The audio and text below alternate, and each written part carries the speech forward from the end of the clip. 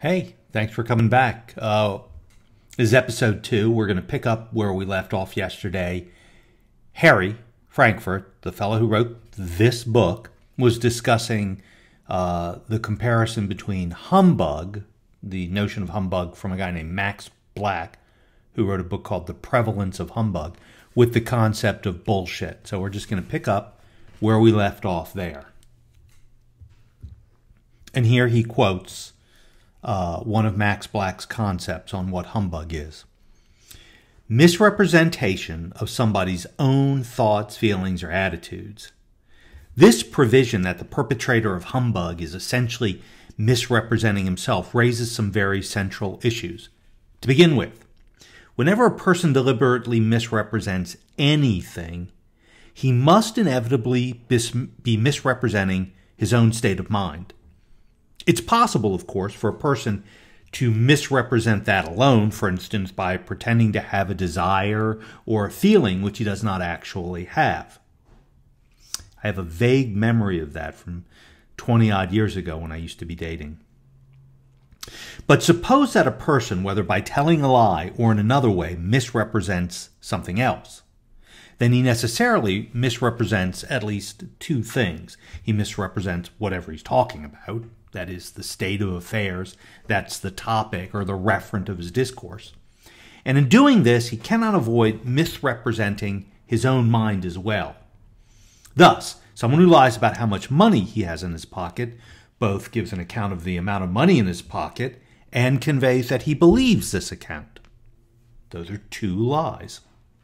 If the lie works, its victim is twice deceived, having one false belief about what is in the liar's pocket and another false belief about what's in the liar's mind. Now, it's unlikely that Black wishes the referent of humbug to be in every instance the state of the speaker's mind. There's no particular reason, after all, why humbug may not be about other things.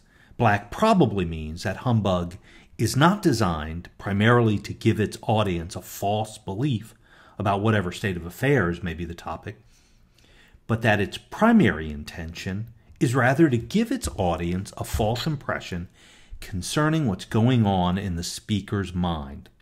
Insofar as it is humbug, the creation of this impression is its main purpose and point. Understanding Black along these lines suggests a hypothesis to account for his characterization of humbug as short of lying.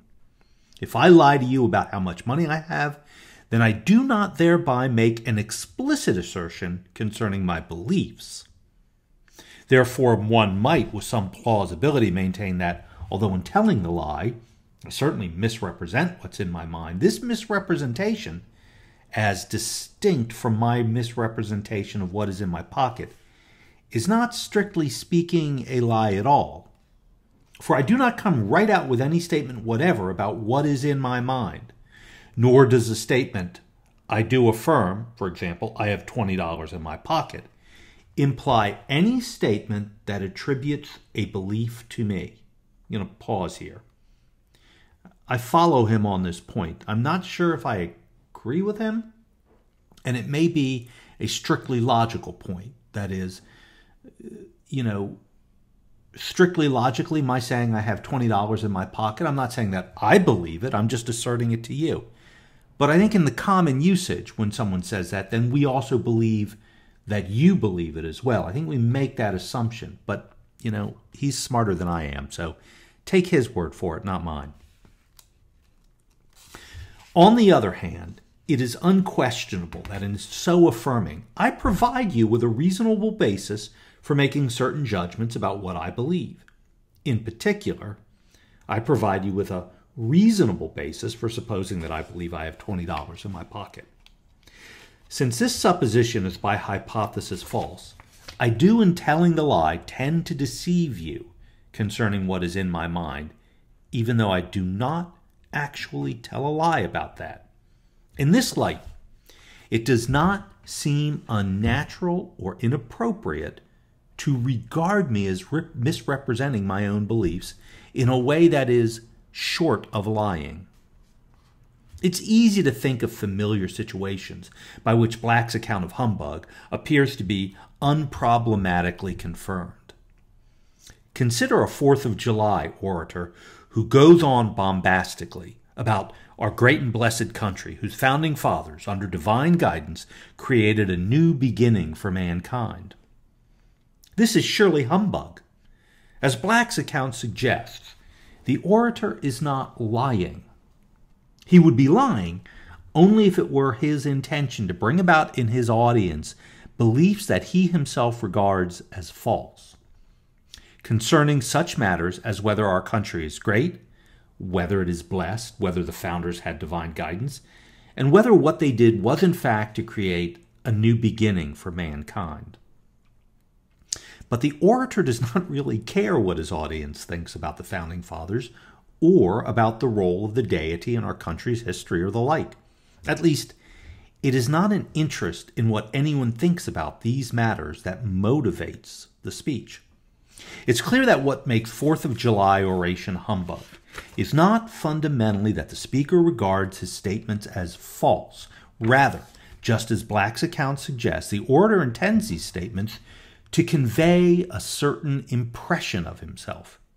He's not trying to deceive anyone concerning American history. What he cares about is what people think of him.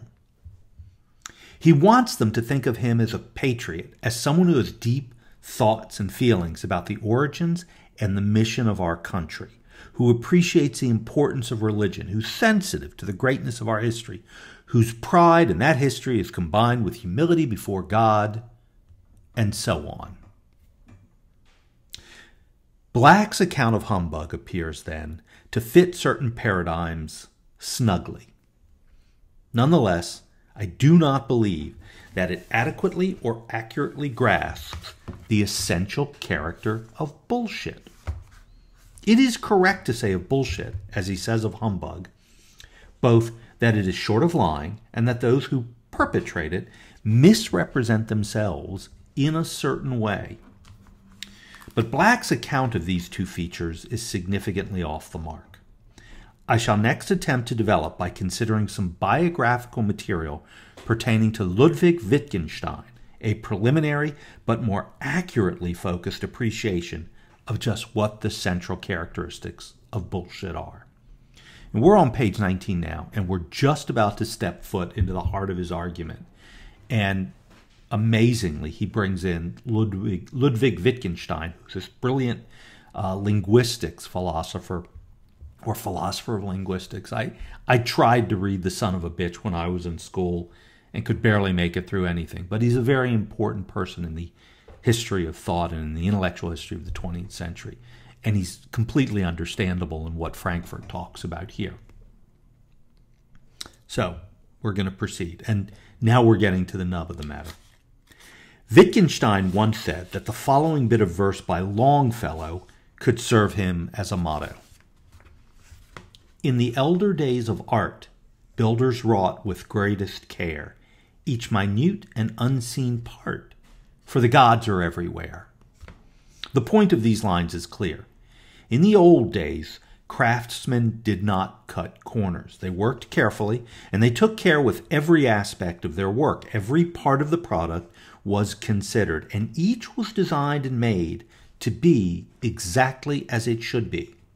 These craftsmen did not relax their thoughtful self-discipline, even with respect to features of their work that would ordinarily not be visible.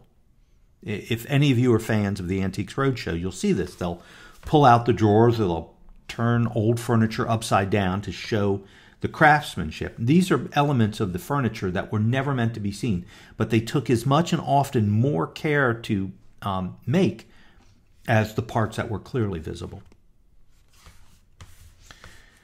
Although no one would notice if those features were not quite right, the craftsmen would be bothered by their consciences. So nothing was swept under the rug, or one might perhaps also say, there was no bullshit.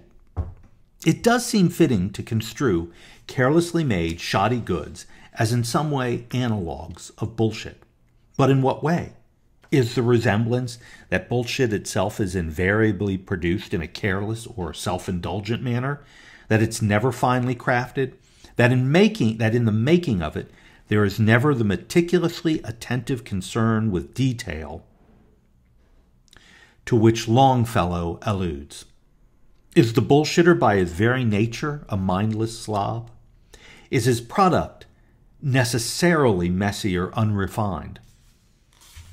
The word shit does, to be sure, suggest this. Excrement is not designed or crafted at all. Speak for yourself. It is merely emitted or dumped. It may have a more or less coherent shape, or it may not, but it is in any case certainly not wrought. Sort of hard to argue with that. The notion of carefully wrought bullshit involves, then, a certain inner strain.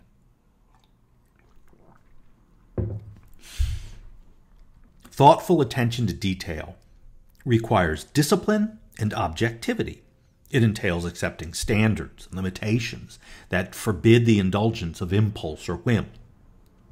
It is this selflessness that, in connection with bullshit, strikes us as inopposite.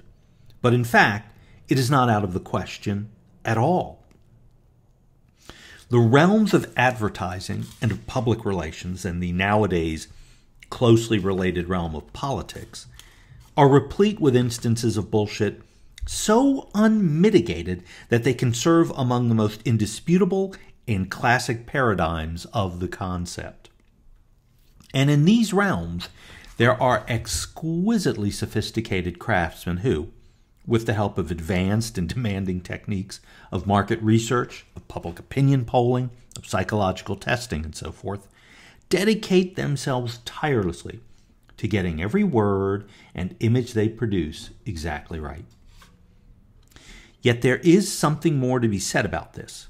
However studiously and conscientiously the bullshitter proceeds, it remains true that he is also trying to get away with something. There is surely in his work, as in the work of the slovenly craftsman, some kind of laxity that resists or eludes the demands of a disinterested and austere discipline. The pertinent mode of laxity cannot be equated, evidently, with simple carelessness or inattention to detail. I shall attempt in due course to locate it more correctly. Wittgenstein devoted his philosophical energies largely to identifying and combating what he regarded as insidiously disruptive forms of nonsense. He was apparently like that in his personal life as well. This comes out in an anecdote related by Fanny Pascal, who knew him in Cambridge in the 1930s. And then he quotes from Fanny Pascal. I had my tonsils out and was in the Evelyn nursing home feeling sorry for myself. Wittgenstein called. I croaked, I feel just like a dog that's been run over. He was disgusted. You don't know what a dog that's been run over feels like. I don't know why I made Wittgenstein just sound like an old Jew. He was not. Well, I guess he was, but he was Austrian. Now, who knows what really happened? It seems extraordinary, almost unbelievable, that anyone could object seriously to what Pascal reports herself as having said. That characterization of her feelings, so innocently close to the utterly commonplace sick as a dog, is simply not provocative enough to arouse any response as lively or intense as disgust. If Pascal's simile is offensive, then what figurative or elusive uses of language would not be? So perhaps it did not really happen quite as Pascal says. Perhaps Wittgenstein was trying to make a small joke and it misfired. He was only pretending to bawl Pascal out just for the fun of a little hyperbole. And she got the tone and the intention wrong. She thought he was disgusted by her remark, when in fact he was only trying to cheer her up with some playfully exaggerated mock criticism or joshing. It's hard to imagine Wittgenstein joshing, but I guess we can. In that case, the incident is not incredible or bizarre at all. But if Pascal failed to recognize that Wittgenstein was only teasing, that he was serious, was at least not so far out of the question. She knew him. She knew what to expect from him. She knew how he made her feel. Her way of understanding, or of misunderstanding his remark, was very likely not altogether discordant. Then with her sense of what he was like. We may fairly suppose that even if her account of the incident is not strictly true to the facts of Wittgenstein's intention, it is sufficiently true to her idea of Wittgenstein to have made sense to her. For the purposes of this discussion, that's his premise, I shall accept Pascal's report at face value, supposing that when it came to the use of elusive or figurative language, Wittgenstein was indeed as preposterous as she makes him out to be. Then just what is it that the Wittgenstein in her report considers to be objectionable? Let us assume that he is correct about the facts. That is, Pascal really does not know how run-over dogs feel. Even so, when she says what she does, plainly she's not lying. She would have been lying if, when she made her statement, she was aware that she actually felt quite good. For however little she knows about the lives of dogs, it must certainly be clear to Pascal that when dogs are run over, they do not feel good. So if she herself had in fact been feeling good, it would have been a lie to assert that she felt like a run-over dog. Pascal's Wittgenstein intends to accuse her not of lying, but of misrepresentation of another sort. She characterizes her feeling as the feeling of a run-over dog. She's not really acquainted, however, with the feeling to which this phrase refers. Of course, the phrase is far from being complete nonsense to her. She's hardly speaking gibberish. What she says has an intelligible connotation which she certainly understands. Moreover, she does know something about the quality of the feeling to which the phrase refers. She knows at least that it's an undesirable and unenjoyable, a bad feeling.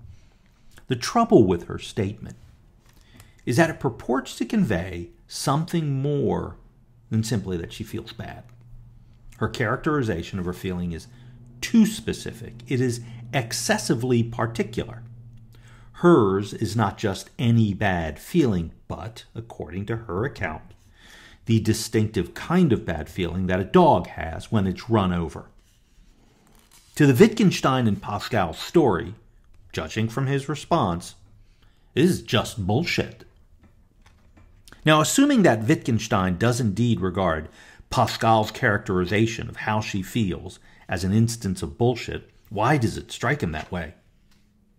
It does so, I believe, because he perceives what Pascal says as being, roughly speaking for now, unconnected to a concern with the truth. I'm going to stop here, take a pause. I've already read this book several times. If you take nothing else from this book, that's the phrase you should take. Unconnected to a concern with the truth. And most of what we read from here on is going to be about discussing how bullshit's primary quality is this lack of concern with a connectedness to truth. Back to the book. Her statement is not germane to the enterprise of describing reality.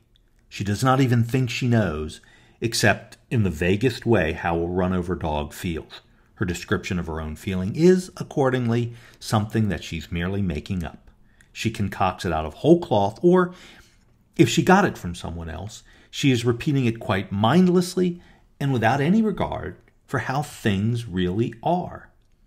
It is for this mindlessness that Pascal's Wittgenstein chides her. What disgusts him is that Pascal is not even concerned whether her statement is correct. There is every likelihood, of course, that she says what she does only in a somewhat clumsy effort to speak colorfully, or to appear vivacious or good-humored. And no doubt Wittgenstein's reaction, as she construes it, is absurdly intolerant. Be this as it may, it seems clear what that reaction is.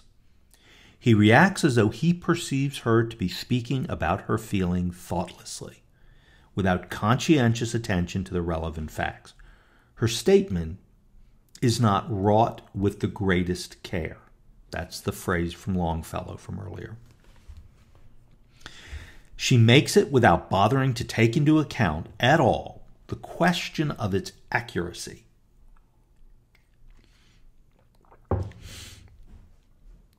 The point that troubles Wittgenstein is manifestly not that Pascal has made a mistake in her description of how she feels, nor is it even that she's made a careless mistake. Her laxity or her lack of care is not a matter of having permitted an error to slip into her speech on account of some inadvertent or momentary negligent lapse in the attention she was devoting to getting things right. The point is rather that, so far as Wittgenstein can see, Pascal offers a description of a certain state of affairs without genuinely submitting to the constraints which the endeavor to provide an accurate representation of reality imposes. Her fault is not that she failed to get things right, but that she's not even trying. This is important to Wittgenstein, because whether justifiably or not, he takes what she says seriously as a statement purporting to give an informative description of the way that she feels. He construes her as engaged in an activity to which the distinction between what is true and what is false is crucial, and yet as taking no interest in whether what she says is true or false.